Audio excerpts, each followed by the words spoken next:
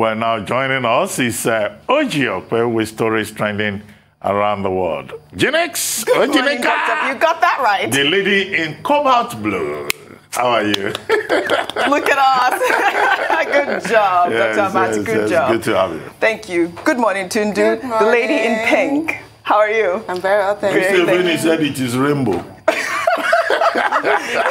do that. Good morning, Rufai. Morning, Audrey. How are you? I mean, I never knew you were a Chelsea fan. You just proved it. And thank you so much. God bless you. For joining Chelsea. For keeping the faith. Sure. Well, good morning to you, viewers. Here are some of the stories that are trending across the globe. In the United Kingdom, Buckingham Palace has revealed details of celebrations to mark Queen Elizabeth II's Platinum Jubilee next June.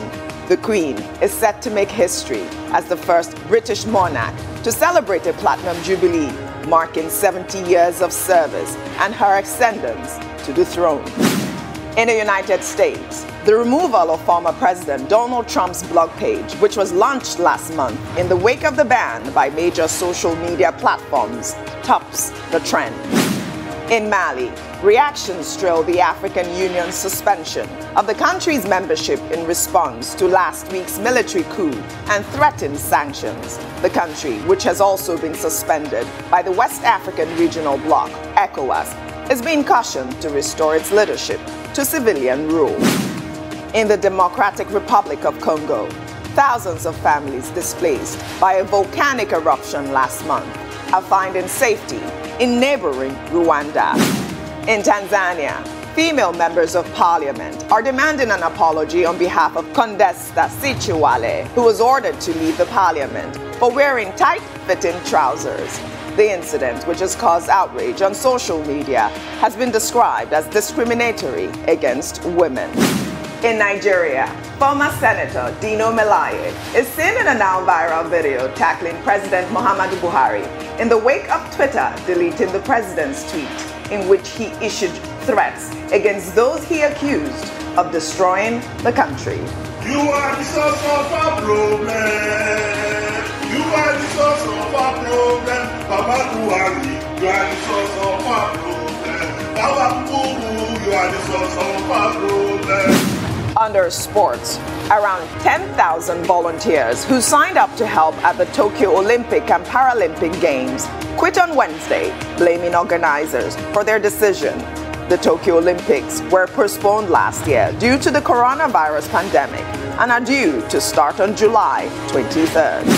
Finally, under entertainment, two-time Oscar winner Jodie Foster is set to receive a Lifetime Palme d'Or Achievement Award on the opening night of the 74th Cannes Film Festival, scheduled to hold on July 6th. Well, let's begin what's trending in Nigeria with reactions to microblogging platform Twitter deleting President Muhammadu Buhari's tweet on Wednesday in which he issued threats to troublemakers in the country while referencing the Nigerian civil war. While many Nigerians lauded the move, the Minister for Information and Culture, Lai Mohammed, accused the blogging platform of double standards and described their presence in the country as suspicious. Let's take a look. The mission of Twitter in Nigeria is very, very suspect. As Twitter deleted the violent tweets that Nnamdi Kanu has been sending, has it? The same Twitter, during the NSAS program, that was funding NSAS protesters, was the first to withdraw, to close the account of former president of US, Trump. And you see, when people were burning police stations and killing policemen in Nigeria during NSAS, for Twitter, it was about the right to protest. But when a similar thing happened on the Capitol, it became insurrection. You see, we are not going to be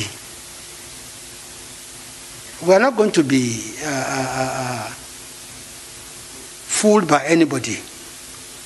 We have a country to rule, and we'll do so to the best of our ability. Twitter's mission in Nigeria, citing those two examples, is very suspect.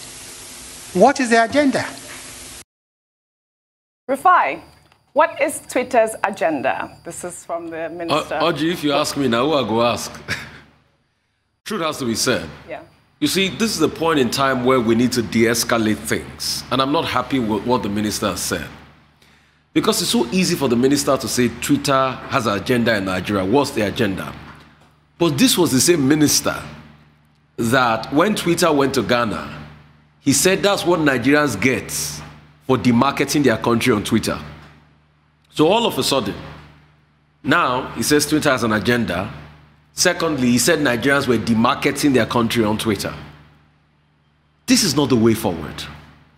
A point in time like this in a nation, we should look for remedy to douse the tension. And please, I want people watching us to go and Google Nelson Mandela's speech after the death of Chris Hani. What the president said, let's call it spade a spade, is not what should be said by the father of a nation at a time like this. Let's not deceive ourselves. Let's go and Google what Nelson Mandela said after Chris Hani died. When Chris Hani died in 1993, that event could have thrown South Africa into a civil war. But Mandela kept on saying that we South Africans need to come together despite the hurts. At a time like this, in a nation like this, where we know that there are discordant views, people are hurt, people are being killed, this is not the time to say that.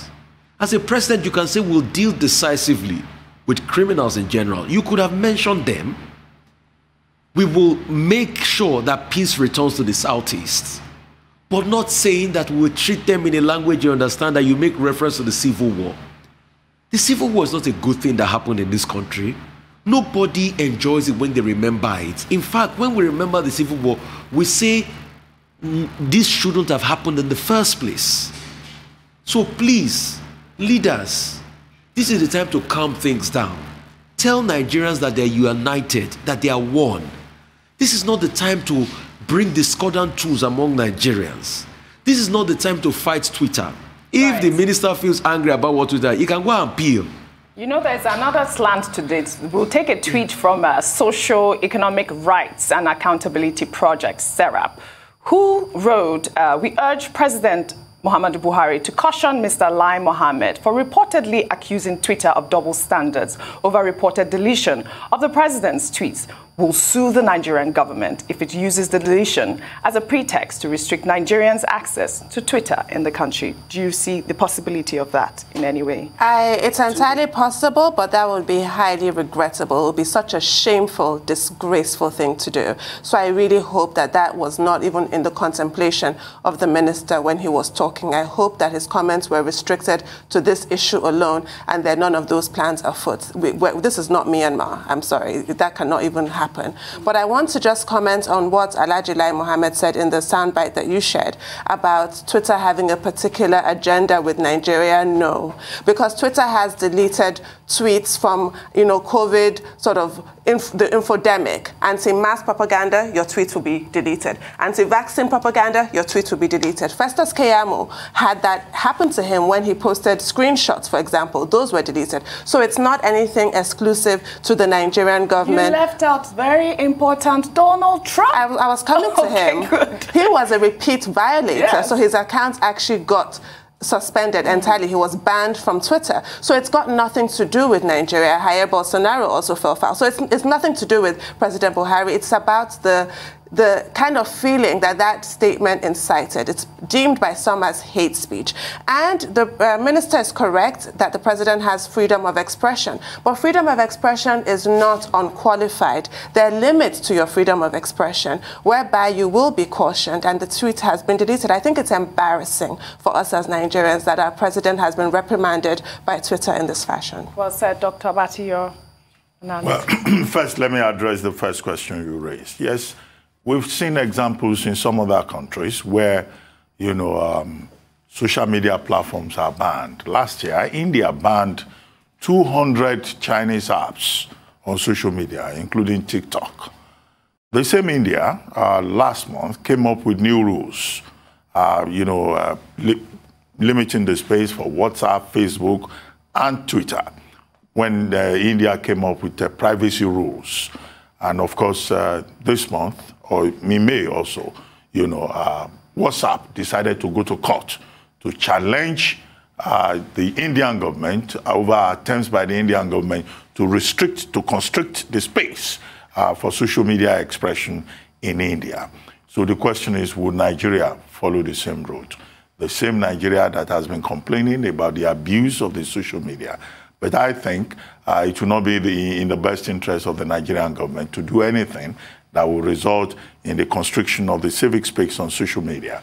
And so when Socio-Economic Responsibility and Accountability Project, popularly known as SERAP, say that they will go to court if the Nigerian government goes in that direction, then they will be following the footsteps of WhatsApp in India that is challenging the government of India in court about complaints by the government of India about manipulative media. That was what the Indian government was complaining about.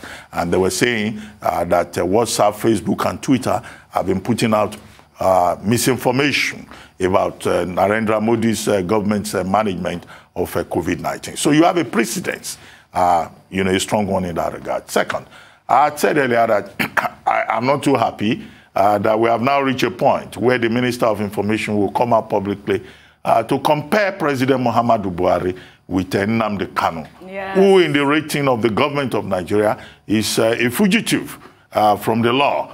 And yet over tweets, you now have the Minister of Information saying, you didn't ban, you didn't restrict Nnamdi Kanu, so is it the president of Nigeria that you will restrict? I think that the comparison is a sign of desperation and perhaps also frustration. However, I've made a point that what is available, the option that is available to the government of Nigeria or the minister or the president himself is to appeal to Twitter. What Twitter is enforcing is its community standard, its community rules, and it's a whole range about hate speech, about copyright violations, about sexual molestation using the platform. And I think those standards are important, considering what we have seen in terms of how the social media can be abused to cause mayhem. We saw it in New Zealand. We have seen it also in parts of the United States. But the option of banning Twitter or saying the Nigerian government will intimidate Twitter, I don't think that's an option that anybody should consider. People should just learn to abide by the community rules, whether they are presidents or not. And we've cited a number of examples. The one you left out is Rudy Giuliani, former mayor of New York, and Nicolas Maduro of Venezuela, in addition to Trump, who has been mentioned, and Jair Bolsonaro of Brazil. All of these leaders who have been notorious in abusing the public space. Very well said, Dr. Kanu's Facebook account was blocked, wasn't it? At one point, yes. All right, we'll take another story. Following the rising spate of crime in Rivers State, the governor of the state, Nyesom Wike, in a now viral video, threatened to carry out extrajudicial killings on criminals in the state. Let's take a look. All of you, criminals, who are here? Then today, 2nd of June 2021, and repent. If you don't repent, the period has come. You will die. Your parents will not bury you. We will bury you like vulture. Either your hand will be cut off, or they will blow your head off. Your parents will not even know that you are dead. They will say, oh, their son went to look for money. Which money? The man is gone. And you will not tell your parents that you are gone. Who tell them? Because an armed robber has no business for us to say he has parents. No. No armed robber has parents. No armed robber. So, nobody should, because of what you are doing now, challenging people, destroying people, killing them. You go to Igbo, you go here, you go to the water, bunkering, killing people, and you think you will go free. You will never go free. Tundru, I thought Governor Wike was a lawyer and his wife is High Court George. I would think that he would know that criminals are to be apprehended and he shouldn't be saying things like this and, threatening to carry out extrajudicial killings in that manner. I'm confused. Summary execution has no place in any modern society. It's completely barbaric. There is a process. And you're right, he has a legal background, so he should be a, what do they call lawyers now? An officer in the Temple of Justice. So he should know that there's a system, presumption of innocence. You have to be taken through the process, tried, convicted, and then you can serve your sentence. But I didn't know he had links with the TIV ethnicity. He looks really nice in that his TIV gets up there. Other than that, he looks great, but what he had to say is completely appalling. Shocking, yes. Dr. Abati. What was that? Well, I mean, the point has been made. I mean, he made the point that criminals will not go unpunished. But the only way you can punish criminals is through due process. And that process is already cast in stone in law. So it's surprising that an officer in the Temple of Justice, as it should be, is talking about extrajudicial killing. You know, we are in a democracy, but unfortunately, many of these are leaders. They have a military mentality. And what he was putting across there is a military mentality. He was sounding dictatorial. And I think he should go back to his law books. You know, I hope, you know, he still has them so that he would remind himself of what he was taught in school and what he has experienced also as a lawyer when he used to practice. Yes, he was wearing a TV traditional attire there. And when I saw that, you know, TV white and black, you know, I thought maybe he was in somewhere in Benue State and that this is supposed to be a dress rehearsal for some future ambition. So I don't know, at the level of signaling, only God knows. Maybe he's preparing to be president. Maybe tomorrow he will wear, you know, some other attire. He probably will show up in Yoruba attire or an attire from another part of the country just to tell people that he's everywhere. But he should not make provocative statements that betray his background and training and experience as a lawyer. Well said. Rufai, your analysis on the story. I mean, Audrey, we all know that criminals should go to court. They should have their day in court. But the question is, why are the courts not working? Because of the judicial strike.